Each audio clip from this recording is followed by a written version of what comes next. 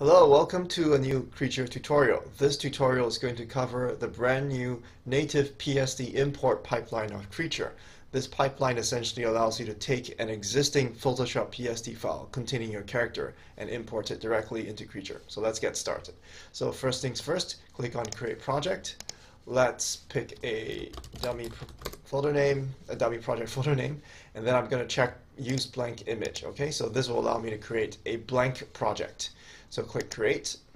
Okay, here we go. Here's a new project. Now click on import texture and select the second option, which essentially allows me to pick a PSD file. So click on that. The image packer or texture packer of creature is going to pop up. Now, all I need to do now is click on this button over here to pick my Photoshop PSD file, and let's pick a PSD file. Okay, so let's pick this character over here.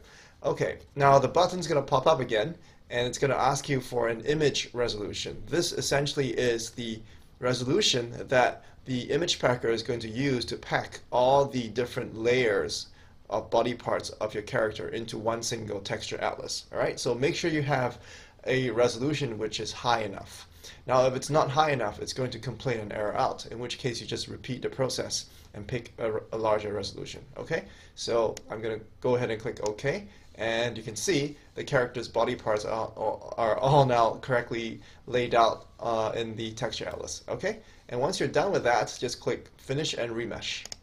Now let's pick a resolution which is high enough for the grid to mesh out all these regions. Again, if the resolution is too low, it might not be able to resolve the different body parts, in which case you should really just go back and repeat the process and pick a different resolution. It's that simple.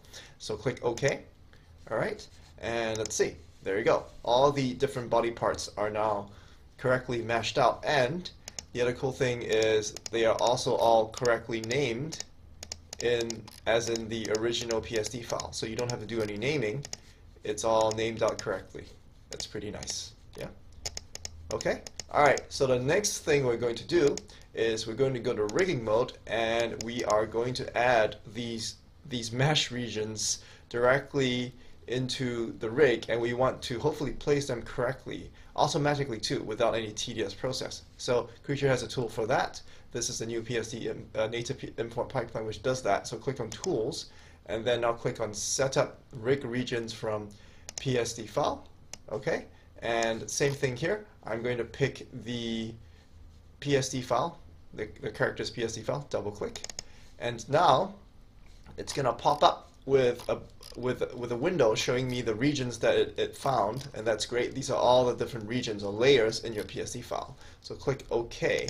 Now the most important screen pops up, Layout Scale. Okay, now what is this? So we have to determine how the scaling, how the different regions or layers are laid out in your PSD file, and the default of 1.0 might not work. What do I mean by that? Well, let's give it a go. Let's click OK and see what happens. Okay, so see, now the character is this is how the character should look like, the reference character, but this is how the imported character from the PSD file looks like. They're all spread apart. That's because the layout scale is too large to accommodate the correct positions of the regions. So what do? Well, no worries, let's just repeat that process again. Double click on that character, and let's pick a different scale. So it was too far apart, so if you want to make it slightly closer, just pick a scale which is smaller. Let's try 0.6. Let's see what happens. Okay, and there you go. Look, the character is now laid out nicely on screen. Let me delete the extraneous parts, and we are basically done. This is essentially your character laid out in one single step. Very easily, without you having to mess around and move the different regions around, and you can just start creating your bones for the character. Alright, so just follow the rest of the pipeline to create the bones for your character, and you are essentially done. Okay, so that's essentially the new native PSD import pipeline, which allows you to take your existing character from a PSD file and then import it very easily with almost no effort, and lay it out on screen very easily as well. So I hope this saves you guys a lot of time, and yeah, have fun animating. Thanks for watching.